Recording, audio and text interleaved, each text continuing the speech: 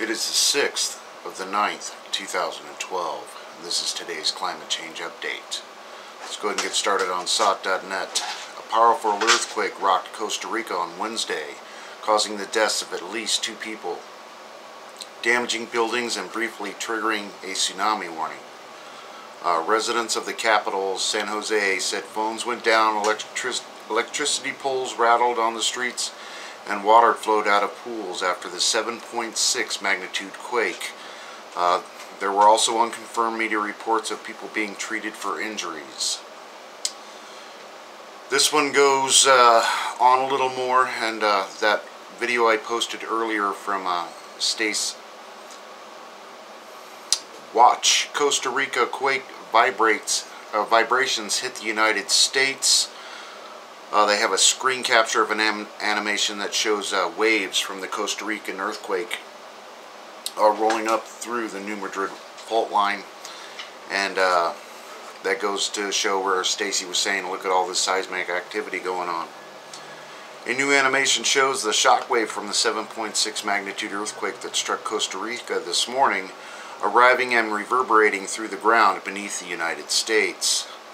The visualization was made by scientists at Incorporated Research Institutes for Seismology and shows the Earth slowly moving up and down. A red spot shows seismometers moving upward, and the darker the hue, the higher they are moving up. The opposite goes for blue, of course. Very interesting read. Climate change hits Mars. Mars is being hit by rapid climate change, and it's happening so fast that the red planet could lose its southern ice cap, writes Jonathan Leake. Scientists from NASA say that Mars has warmed by about 0.5 degrees Celsius since the 1970s. This is similar to the warming experienced on Earth over approximately the same period. Since there is no known life on Mars, it suggests rapid changes in planetary climates could be natural phenomena, and not all the SUVs running around on Mars right now. Sinkhole could close Ottawa Highway for days. Highway 174 eastbound could be closed for days as sinkhole grows to size of Olympic swimming pool. 500 firefighters face steep, dry terrain in a blaze in California. 3,600-acre fire in the San Gabriel Mountains near Los Angeles chewed through thick brush and steep terrain that hadn't burned in 2 decades amid hot, dry conditions. And we got fires rolling all throughout the western United States.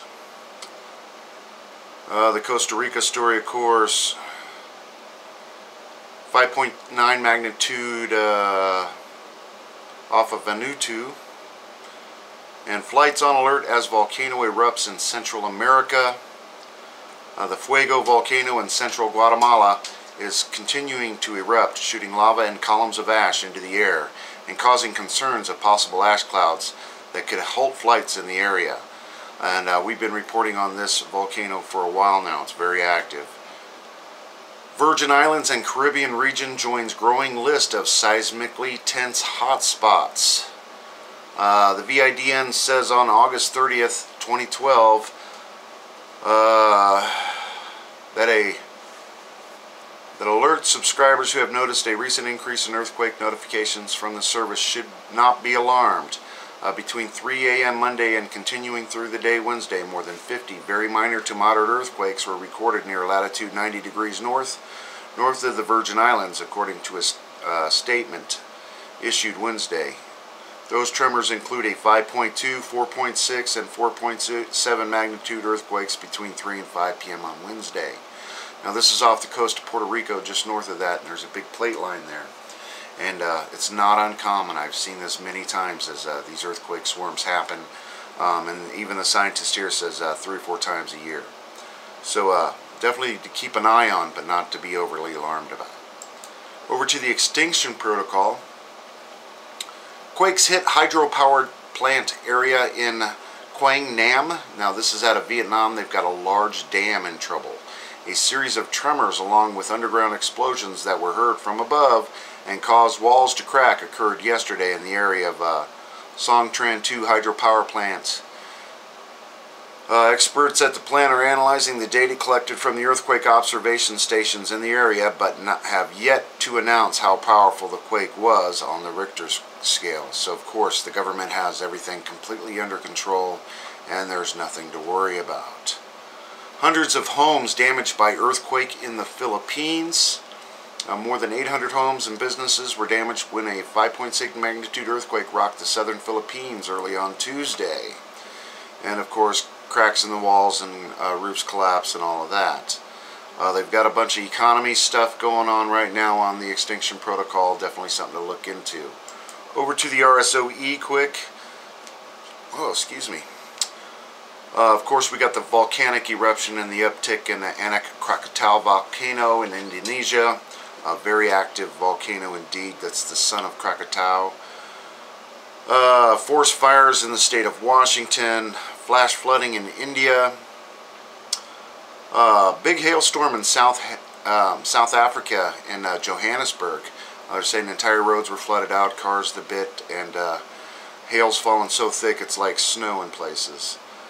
Flash floodings in Fall River, Massachusetts. Again, heavy rains, deluge. They had some serious flooding. People were trapped in a store kind of thing, where their cars were inundated up to past their doors kind of thing. Extreme weather in the state of Kentucky. Some severe storms there as well. Of course, the flooding continues in Pakistan. And extreme weather in Anchorage, Alaska. Now, half the city of Anchorage went without power. They had some wind gusts over 100 miles an hour knocking down power lines all over the place. Still an ongoing situation, but definitely one for the record books in Anchorage. And of course, that's about it. Climate change today. Let's just go over to E&E News for the nuclear stuff. They pretty much cover everything. Sinkhole. Officials concerned about gas has entered Mississippi River Alluvial Aquifer. New well to be drilled near Sinkhole.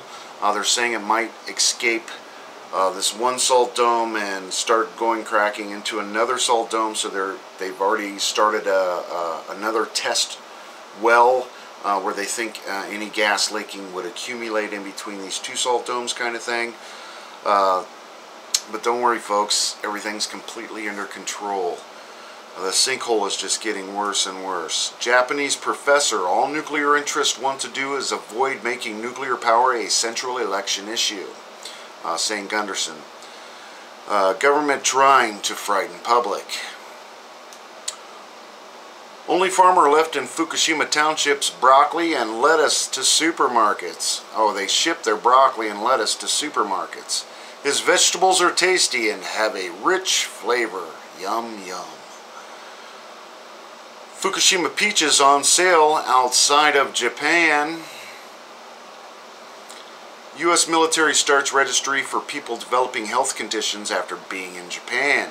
Says Tokyo babies had 12 millisievert radiation dose to thyroid in weeks after 3/11. Nuclear expert at Fukushima trip. Reactor explosions dispersed broken fuel rods inland as particulate matter. And you can remember TEPCO announced any plutonium you find outside of TEPCO property is no longer theirs, it is yours. So free plutonium throughout the land. Busby, I think plutonium probably reached critical mass at reactor number 3, which caused the explosion. And that's the very, very big explosion that happened from the 3 melted down nuclear reactors. Nuclear Insider, Fukushima exclusion zone could be declared some sort of national memorial park in the next 5 to 10 years. So line up, folks. Tourist dollars are ready to be made. And you remember those high school students I was telling you that were going to go over to Japan and do studies?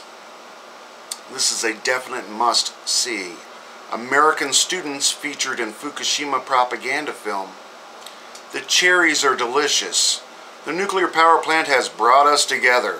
Quote, Fukushima is here, unchanged to this day. So let's all hold hands. Fukushima's all better now. And they got American kids. Nuclear expert back from Japan. Fukushima deposited a lot more radioactive material than Chernobyl. except for immediate area around reactors. And Gunderson gets to question TEPCO and NISA. Frankly, I was surprised and appalled. It was as if they were wearing blinders. Reuters, local fire brigade reported fire broke out at a French nuclear power plant. The officials deny, quote, involuntary chemical reaction. APF 50 firefighters were deployed to that incident. And the official story is steam blast at French nuclear plant. 2 employees burned, 6 others reportedly ill. But don't worry, folks, they have that one completely under control as well. EPA on the Louisiana Sinkhole Radiation Survey. Total gamma count, quote, slightly elevated near Highway 70. Quote, well within normal sedimentary rock levels. And they're reporting huge fish kills and the sediments turned up after Isaac. The insanity continues. TEPCO makes critical admission Fukushima Unit 4 quake testing does not take horizontal shaking into equation. Claims that can withstand a 6-point quake only apply to vertical shaking. You remember those spent fuel rods are 100 feet in the air in a cracked tank. They're already pumping water up to the top from because it's leaking. TEPCO didn't have enough cash to buy essential supplies as Fukushima reactors melted down, and that's why they rigged all those things and poured salt water over everything, and you wonder why everything's falling apart right now. And TEPCO reveals the damage to uniform near photoshopped area photo. And again, they photoshopped some photos they released of reactor number 4, the damage that's actually to the building. They're pretty blatant about it. So now they're finally fessing up to that. And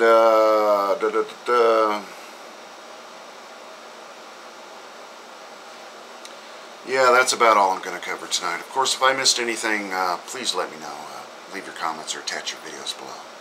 It's a beautiful day outside. Enjoy it while you can. Thank you.